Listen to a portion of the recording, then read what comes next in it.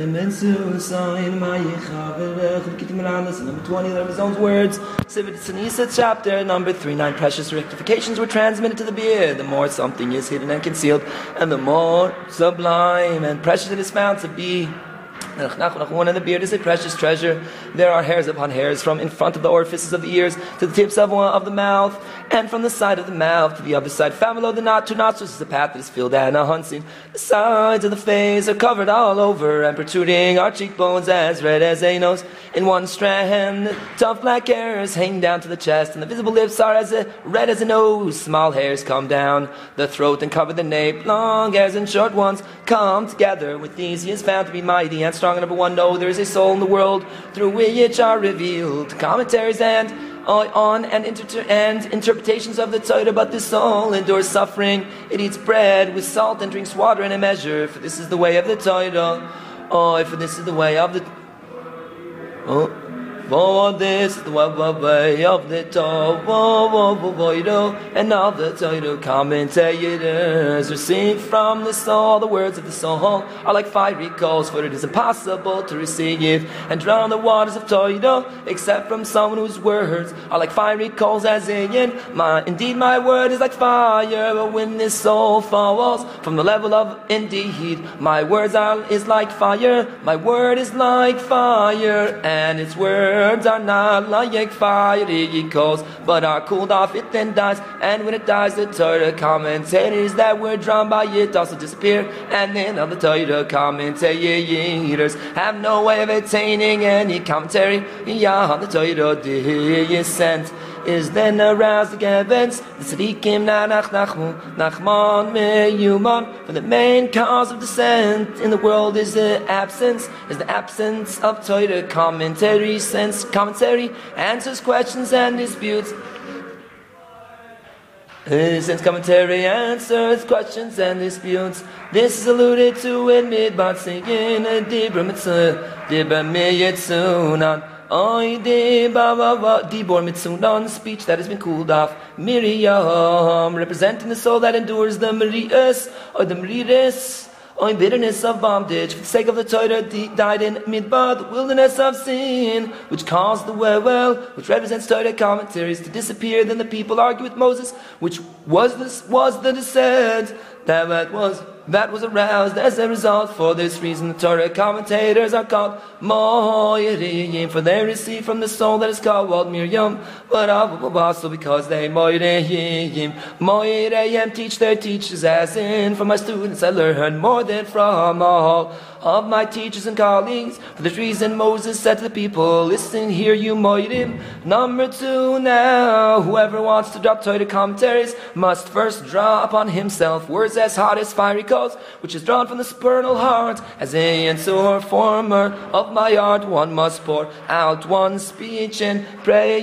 before God, causing God's mercies to overflow. Opening up the supernal heart, for mercy is mainly in the heart. Words then flow from the supernal heart, and with these words are drawn Torah commentaries from there as well. Then this heart corresponds to Selah. This heart corresponds to Selah, the source of speech, as in this heart corresponds to Selah, the source of speech, as in words for a Selah, a coin, and yen Selah is its rock, as any open a sewer, and waters flowed forth, which represents the heart. As in sewer of my heart, the heart becomes roused with mercy and gives forth passionate words. As in my heart was impassioned within me, as I spoke, a fire burnt, and I spoke with my tongue. All Torah commentaries are written in this heart, as in, write them on the tablet of your heart. Anyone wanting to reach some explanation must take it from this heart in prayer and supplication.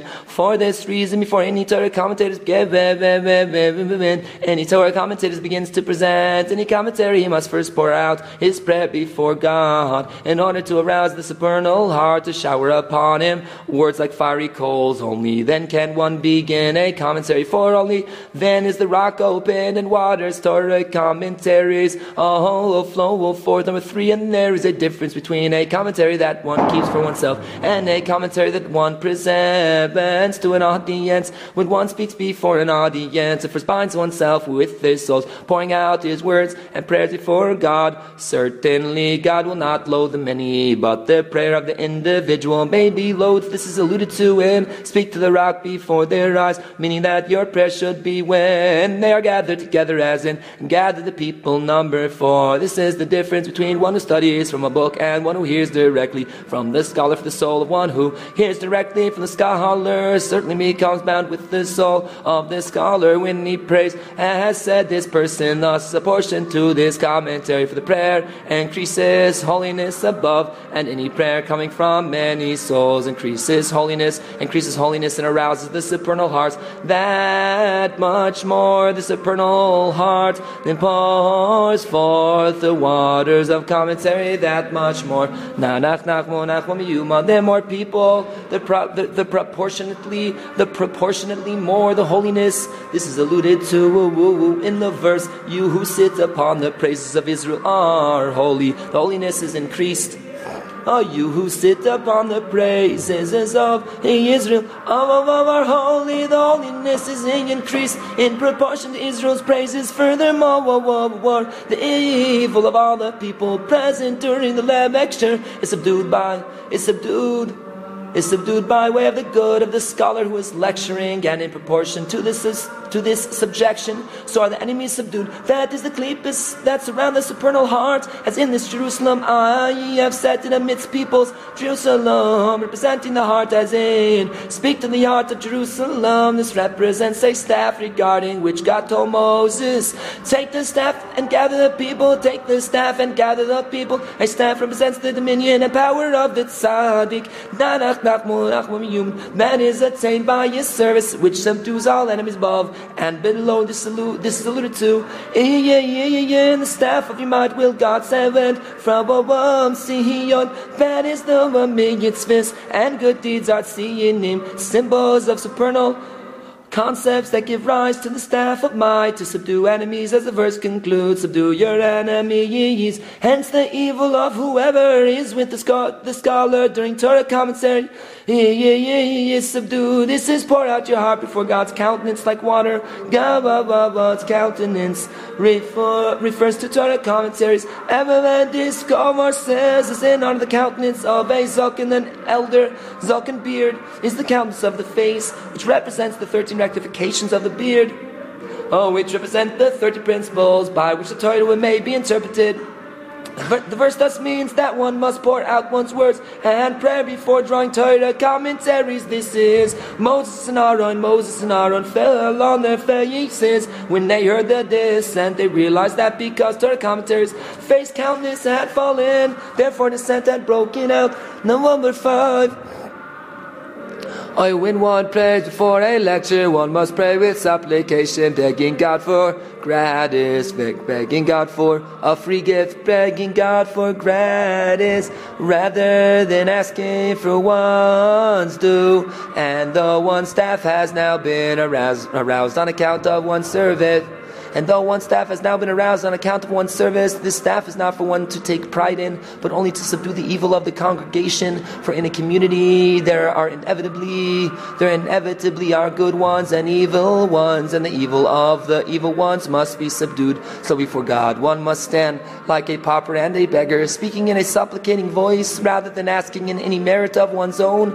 This is alluded to in I beseech God at that time, saying that He is. One must beseech God at that time when one wants to say something that is before a lecture. This was Moses' mistake. God had told Moses, take the staff and gather the people and then speak to the rock in the presence. Moses was meant to take his dominion. Moses was meant to take his dominion of might that he had earned from his mitzvahs and good deeds and gather the people. For when people are gathered, there are evil ones among them, and the staff of might is meant to subdue their evil. Then speak to the rock in their presence. The Hebrew word for speak means softly speak to the rock in their presence. Thus means to speak beseechingly, pouring out one's words and prayers, supplication like a pauper and a beggar to the rock refers to the supernal heart as said, and in their presence means that this should be done specifically specifically in the presence of the congregation, so that one binds oneself with their souls. But Moses did not do this. He rather cited his own goodness and righteousness during his prayer,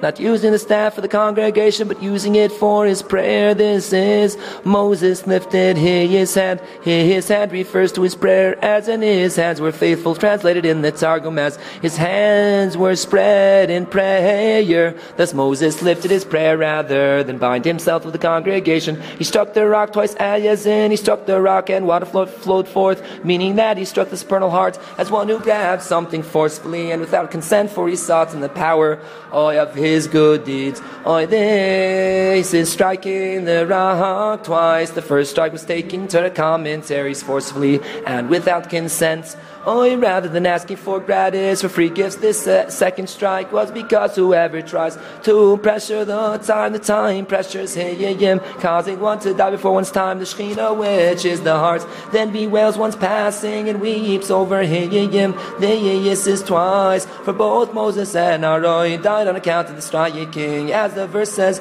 these were the waters of strife. For this reason, one should never pressure oneself for anything, but beg with supplication. If God grants it, good, and if not, not. This is because you did not believe in me.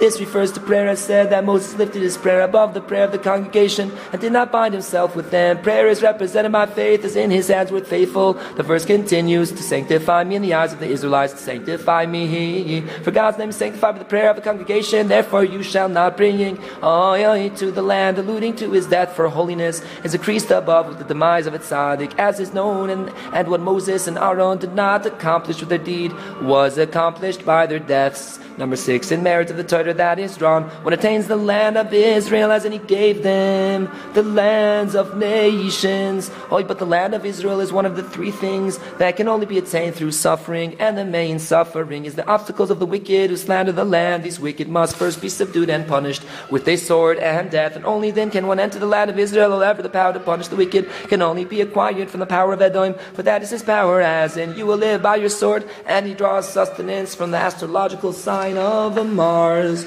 Number 7, but no, this spiritual force is created by the letters of the Torah that one originates, and these forces are angels. Literally, he received the power of Edom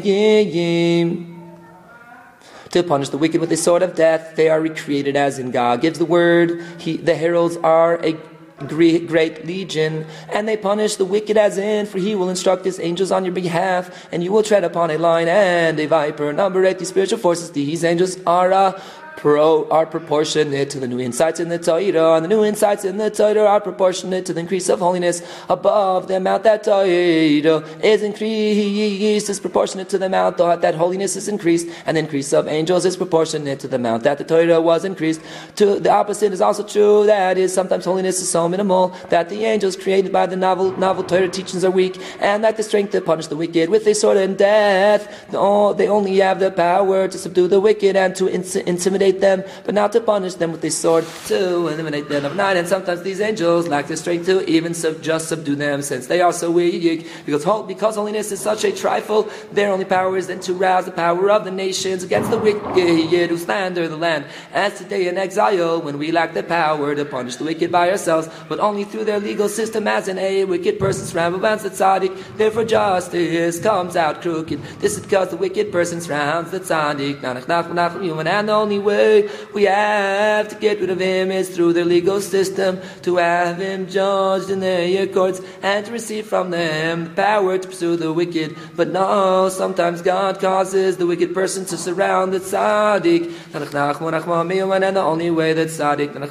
nachman, meuman, can deflect the wicked one is through their legal system. By way of this power of justice, the only justice that had fallen among the klippas is released. The tzaddik draws it out, nach, nachman, meuman, draws it out of the klippas, and justice emerges from its crookedness, for it had become distorted among the klippas as in. It did not teach them judgments now, though justice emerges from its crookedness and is straightened out. This is therefore justice comes out of having been crooked. Number 10, and sometimes they don't even have this power. They cannot punish even in their legal system, and they cannot even intimidate them. The only power they possess is to silence them from speaking evil in our presence, so that their words do not enter the ears of the masses. And sometimes even this power they lack, all according to the degree of holiness is lacking. All according to the degree of holiness that is lacking. This is Moses and messengers, literally angels, the king of Edom. Angels and Edohim are meant in the above context. Thus says your brother Israel, that is, these angels came into being from the pure sayings of Israel, as in God gives the word. The heralds are a great legion. You know the travail that has befallen us and our ancestors, and our ancestors went out to Egypt. You know, for all the punishments came about through Edom, especially the exile Egypt, which was caused by a blemish in the covenant. As is known, this sword comes in response to the blemish of the covenant, as in a sword that avenges the covenant. And Edom is in charge of the sword. The Egyptians afflicted us, and we cried out to the Lord our God, who sent an angel. This refers to Moses, as our sages explained. He took us out, sent a blemish. The covenant is a blemish in das, experiential knowing, as in Adam Yoda, his wife. He had conjugal relations with her, and the voice arouses das, as in the voice arouses intention. For this reason we cried out, and he heard our voice, for the voice had aroused us. He sent an angel who was Moses, who represents Navavas, and by way of das being revealed properly, took us out. For this reason we recite the Gahada in a loud voice, because the redemption came about through the voice, as in he heard our voice, as in he heard our voice, and it is called the Agada to allude to the rectification of the covenant, as in Vayaged, he told you his covenant. Furthermore, the mitzvah of the Agada is performed with wine to allude to the rectification of the covenant, as in wine and fragrance make wise, and tirosh, another word for wine. If one knows how to use it, one will become a rosh head, as a reference to Hudas. Let me pass through your land. They wanted to enter the land of Israel, using the power of Edom to receive from them the power to punish the wicked with a sword and death, so that they be able to follow the king's path, the king of the world, and not for earthly pleasures. Hence we will not walk through a field or a vineyard, and we will not drink well water in reference to earthly pleasures. That is not our desire. Rather, we want to walk in the king's path, so that the wicked will not prevent us from following the path of the king of the world. But Edom answered him, do not pass through me, lest I attack you with the sword. This was due to the lack of holiness. Thus we are at Kadesh, your border city, that is, since holiness, Kedusha, is at such a low level that it is touching the border of impurity. For this reason Edom answered him, do not pass through me, for someone at a low spiritual level should not incite the wicked, for the wicked can swallow someone more righteous than himself. They told him, we will walk along the main highway, as in highways in their hearts, in order to intimidate them. And if we drink your water corresponds to judgment, as in he poured judgment like water. Since the wicked must sometimes be forced according to their own laws, we will pay their price. Translated in the Targum as money, referring to the bribe they receive, for we must give them money, in order that they agree to straighten out the crooked judgment. Just allow me to pass through. On my feet I want to pass through with your power, in order to silence the wicked, so that their words not enter into my feet. A reference to the masses who are called feet, as in all the people are at your feet. He answered, don't pass through, all on account of a lack of holiness, and this because one must pour out one's prayer before teaching Torah, and bind oneself to the souls of the audience, which causes an increase in holiness above, as in the king's glory is in a multitude of people. The more they increase in holiness, the more the illumination of Torah, and the more the illumination of Torah, the more the angels are empowered, and the more the angels are empowered, so is one able to punish the wicked who slander. And this is the meaning of chapter 3 of the Sifrit. It's Nisa. 9 rectifications were transmitted to the beard. This refers to the elder scholars who led. The elder scholar who lectures. The 9 above concepts are transmitted to. And number 1, take the staff to gather the people to subdue the evil. Number 3, speak to the rock with supplication. 4, in their presence, that is to bond with them. 5, to draw fiery words. 6, to draw Torah. 7, to create angels. 8, to receive power from Edom to subdue the enemies. 9, to enter the land of Israel. These rectifications are transmitted to the lecturing elder. The more something is hidden and concealed alludes to the departed soul. That corresponds to Miriam. The more sublime and precious It is found to be means that everything that was mishtach, forgotten due to the departing of this soul is now found by way of this elder. Now the 9 rectifications are explained in order. The first rectification, hairs upon hairs from in front of the orifices of the ears, or the openings of the ears, till the tips of the mouth. Hairs in Hebrew are sarois, alluding to Sha'arei Tzion, as in gates of Tzion of Zion, as in the staff of Mahavabad, will God sent from Tzion in front of the orifice of the ears, means before they heard, if they would be capable of accepting the Torah, and until the tips of the mouth refers to their opening their mouths and saying, we will do. This is the meaning of your mouths preceded your ears. The second rectification from this side to the other side, till the other side. This means subduing their evil, thus extracting them from under the dominion of the forces of evil and bringing them under the dominion of holiness. This is from this side to the other side. The third rectification found below. The 2 nostrils is a path that is filled and unseen. This alludes to the choitim, the no-woes, corresponding to speak to the rock, which means prayer, as above, as in it is my praise to echtam, draw out my breath for you. A path that is filled, as in those who fear him lack nothing. It is filled. Fear is an aspect of prayer, as in a woman who fears God will be praised. Represented by the choitim nose, as in he will be inspired with the fear of God. It is unseen because one must humble oneself and not ask in one's own merits, as in do not glorify yourself before the king. The fourth rectification, the sides of the face are covered on both sides, refers to binding with their souls. They cover him on all sides. The fifth rectification, protruding and tapuchim, cheekbones as red as roses. Tapuchim alludes to the maftechei, to the miftechei, openings of the heart being open. Niftachim, since the mercy of the supernal heart was aroused, and passionate words of fire, red as roses, are inspired. The sixth rectification is one strand. Tough black hairs, Italian hang down to the chest. This refers to the drawing of the Torah, corresponding to taltalim, locks of hanging hair as black as raven, since the Torah is tilei tilim, stacks and stacks of laws down to the chest, as in your Torah is in my innards. In one strand alludes to those who surround him are exactingly nisara.